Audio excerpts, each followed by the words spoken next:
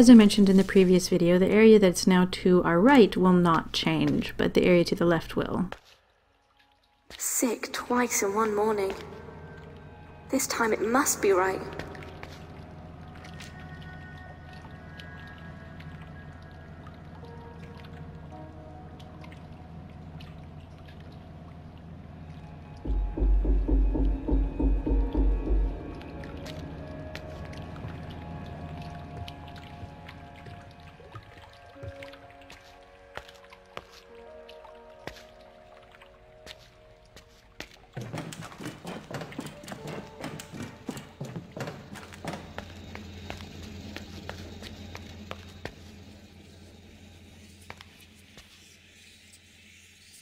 We do have the combination for this. We got it from the blacklight numbers on the chalkboard.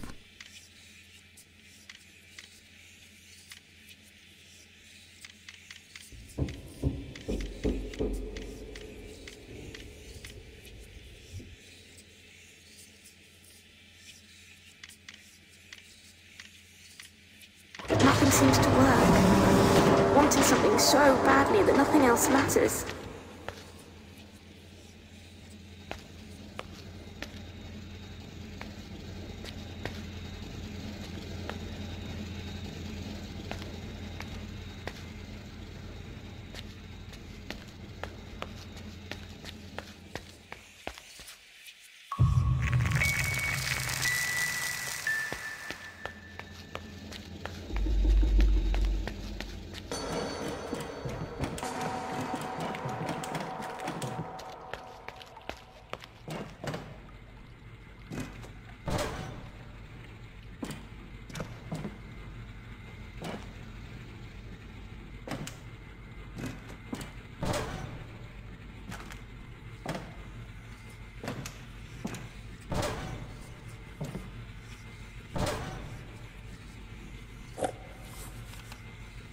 His hands were shaking with fear. There was no use trying to hide it. The lamp handle was rattling and the light was dancing all over the place, making it look far more scary than it actually was. "You okay?" asked Andy, trying not to laugh. "What are we doing?" barked Rob. "Looking for the knocker, remember?" "He must not be here," Andrew offered disappointedly. "How do you know?" whispered Rob. "'Cause he can smell fear. If he was in here, you'd be a goner already." At that moment, 3 loud bangs echoed through the whole mine shaft. "Oh, crap!" cried Rob. "What the hell was that?" Andrew said nothing. Again, 3 loud bangs, followed by 3 more. "They're getting closer!" Rob yelled. More banging and more banging. Rob felt paralyzed, and Andrew just stood behind him, saying nothing. The banging got closer and closer, until a figure could be seen. Something. What was it? Moving closer and closer, banging all the time. "Oh, God! What are we gonna do?" cried Rob. And just then, the figure came into the light. It was their little brother. "Harry!" yelled Rob. Andrew fell to the floor laughing. "That was priceless, Rob."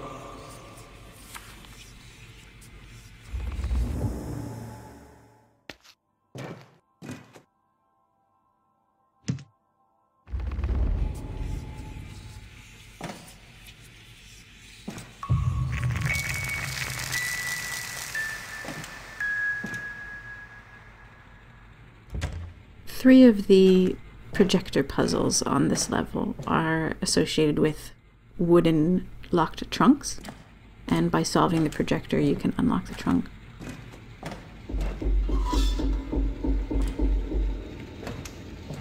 This is some kind of piston room for steam pistons, and you can operate just a few of them at a time.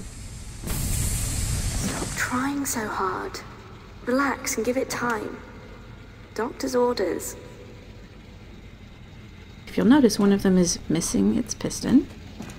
We have seen them before. Way back in the first level, Oh, you may have noticed this in the previous video, but when I was playing I didn't notice it until just now. I think that probably used to be a cup based on where it's sitting. I'm not really sure what happened there. Anyway, pistons. We picked that up in the workshop. Trying and trying for months. So we now have every piston operational, but we don't know how to operate them.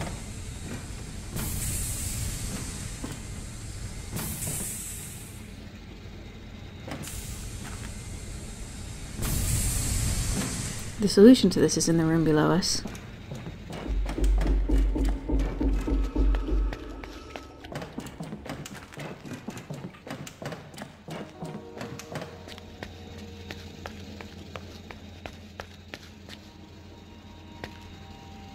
Some of these pistons look different than the others. They have these sort of, I don't know what you'd call them, rings. And they are at different heights. So if you go from the lowest to the highest, there's 5 of them.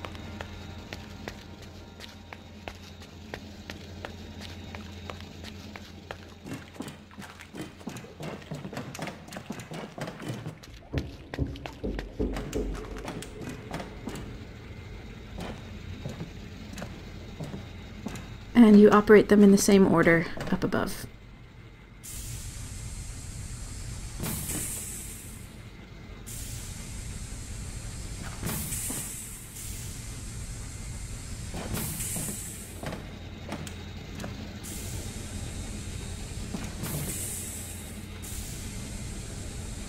Screams of pain turn into cries of joy. A room silenced by the tiniest little person as the doctors hand him over for the first time.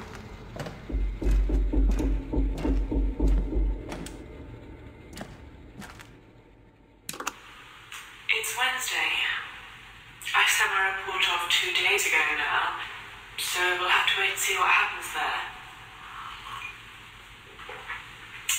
I spent an hour talking with Jim today. He's a very loving son, and I think having him here for the sessions, albeit briefly, has had a marvellous influence. We were talking together about the dummy he had as a child, and how he didn't stop using one until he was almost 4. Laughter can play a huge part in this treatment, and this is the first real time I've been able to put it into practice. We're really getting through.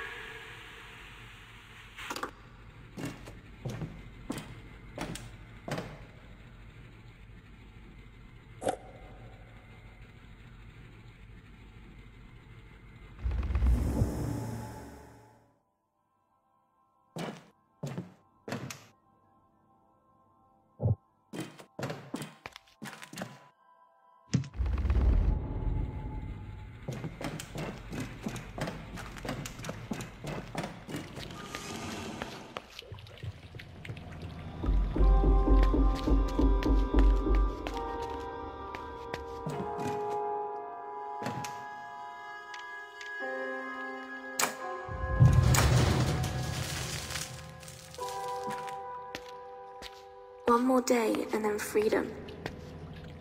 One more day to the smell of the sea. One more sleep and then home. Here's our piston if we hadn't brought one from the very beginning of the game.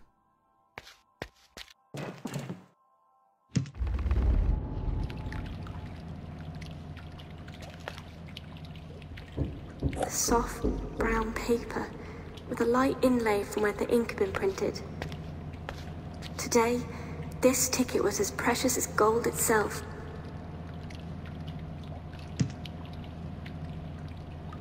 Let's go.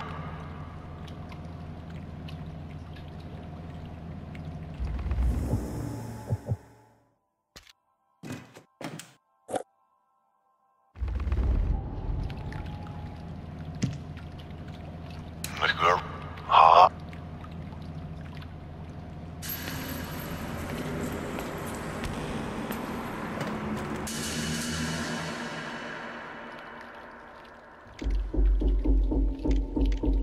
Once again, we got the combination for this from the blacklight chalkboard.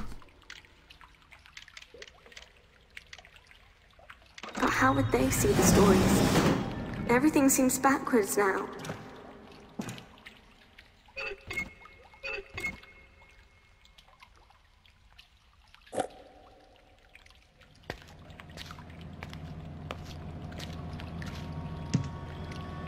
Miss Girl. Ha. Boy.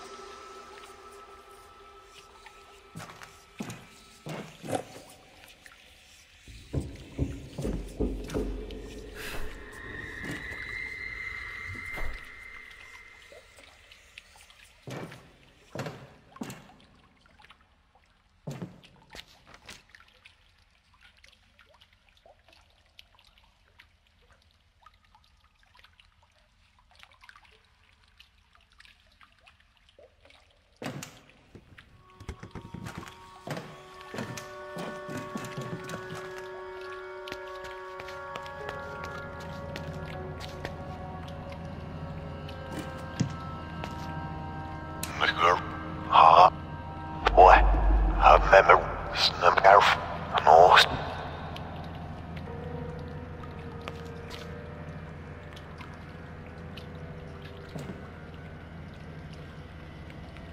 New York to Plymouth. 10 days at sea. 10 days until everyone heard the stories. The great adventure. Broken. Ah. Help. Remember. Fragments. Torn.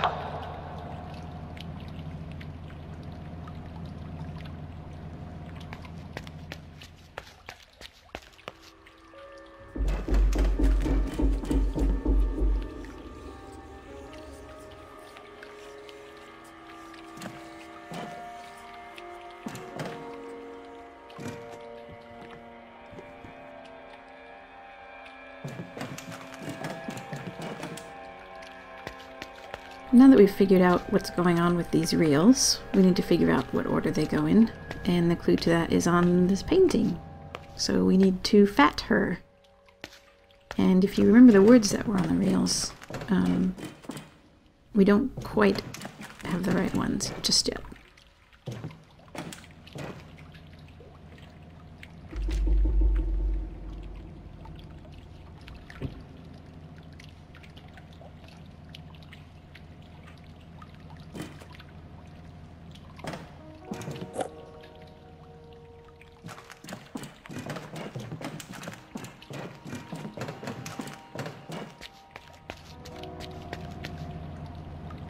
Broken. Ah. Help. Remember. Fragments. Torn. So we now have each word that we need, but we need to put them in a different order. I did this right on the first try. I'm very proud of myself.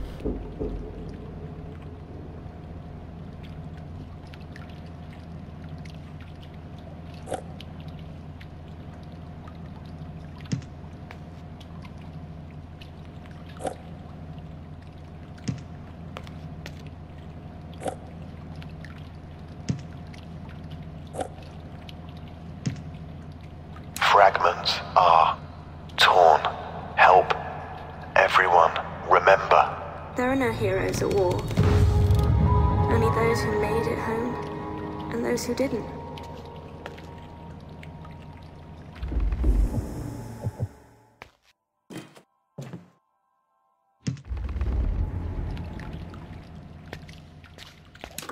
A notable observation is that, among the other items I've received, this particular has been beautifully preserved and looked after for many years. It's printed on machine-embossed brown paper and doesn't seem to have aged a day. My patient obviously wanted to keep this item over the years, and for this reason I believe the treatment is going to work. They want to remember. There was a lot of verbal feedback today, and I have a positive feeling about the rest of our sessions together. Now we just have to keep pushing for newer memories.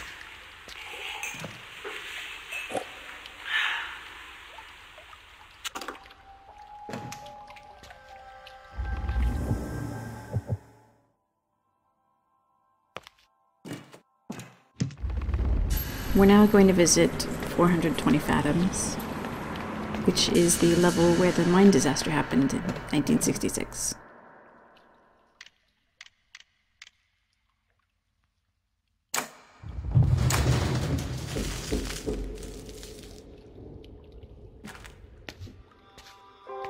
One year and 11 months.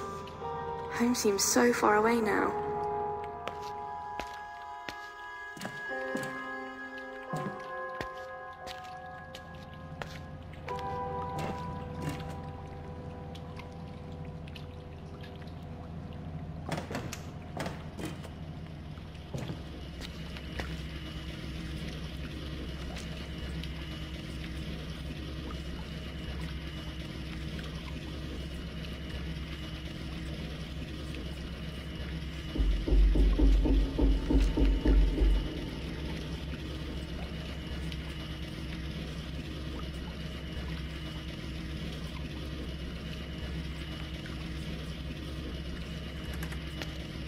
As easy as taking an order.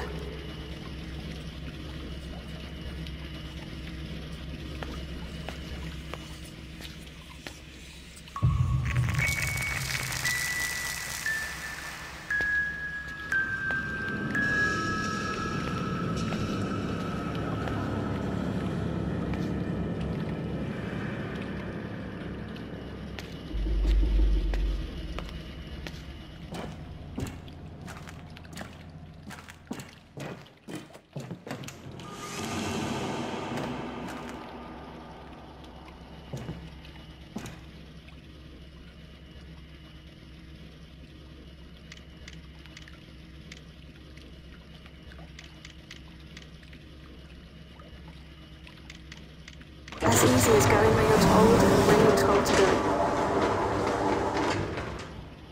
This projector is named the Miner's Vigil projector, and this area is set up as a vigil for the miners that were lost. This puzzle is actually a little bit bugged, so I've had to do some little bits of editing here and there to cut out useless footage.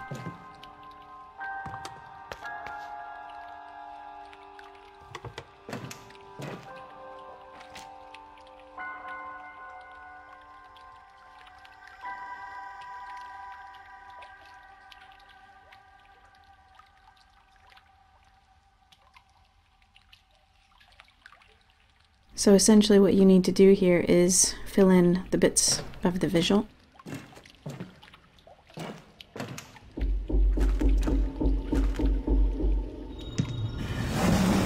That actually is part of the bug. I shouldn't have placed that just yet.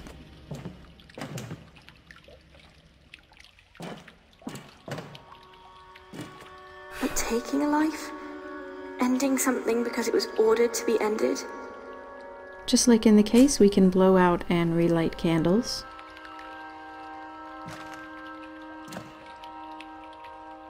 And if you go through and count all of them, there's 35 candles in this area.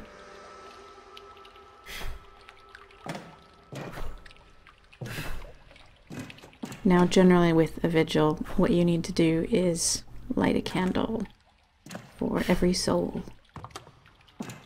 And if you've been keeping track of the newspaper articles and some of the chalkboard information in the industrial area, you'll know how many miners were assigned to this fathom. As easy as taking an order.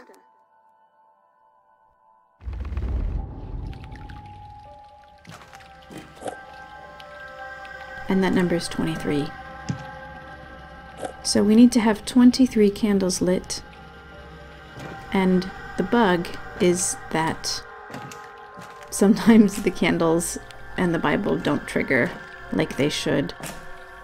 You need to, keep trying a few times, I guess, and have the Bible placed on a various podium. From what I understand, it's not always the same one. So you can see me wandering around a little bit here and doing some math.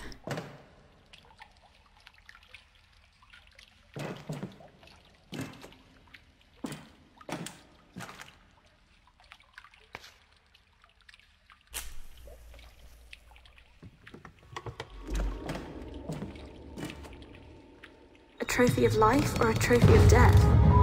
How many men should die so that others can live? So it turns out that was the magic podium.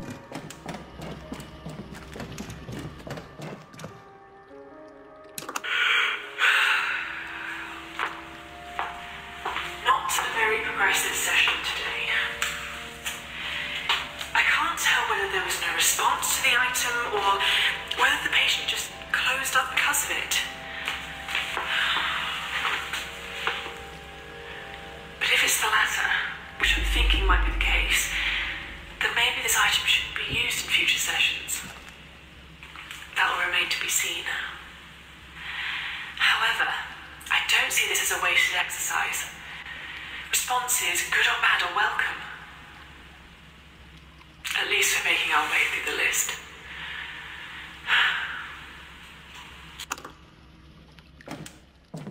We now have our third piece of drill, which according to the notes in this level were needed in order to drill through the tough rock which miners encountered, which might have a jackpot of tin behind it.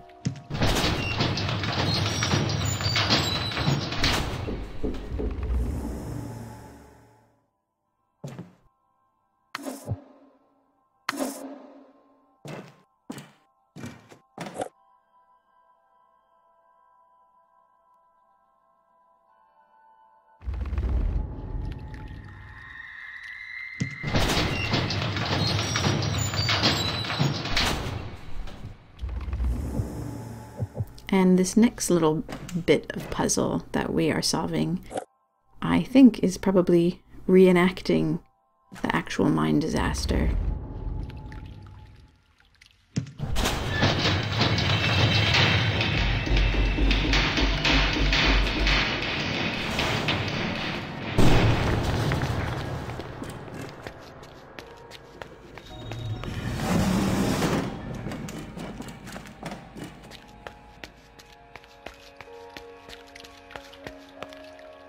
There's so much more to the world than this small place.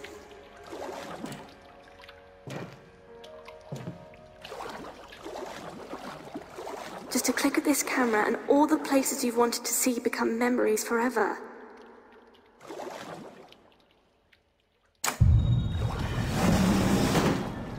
In this puzzle, you just have to chase the bird cages. Obviously, these are representative of canaries, which were used as early warning signals of breathable air in mines.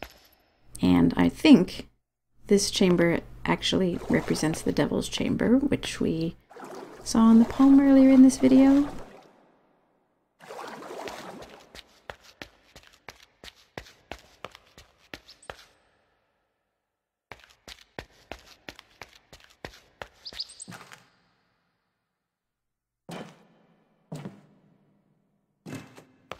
This puzzle is slightly frustrating because they don't stay lit for very long. There's a bit of faith involved.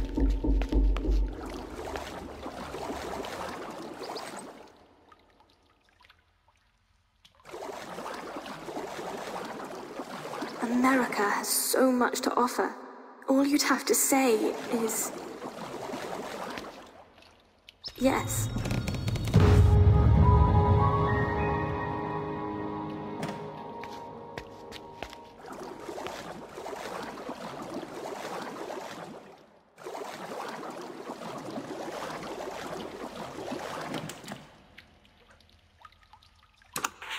Reading back over the diary, I'm noticing that a lot of entries in it relate to some of the pictures I have in the family photo albums.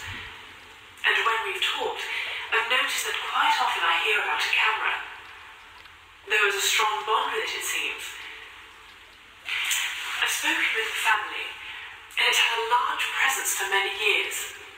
Apparently, they only stopped making the film about 9 or 10 years ago. It's a shame there aren't any more recent pictures I could be using.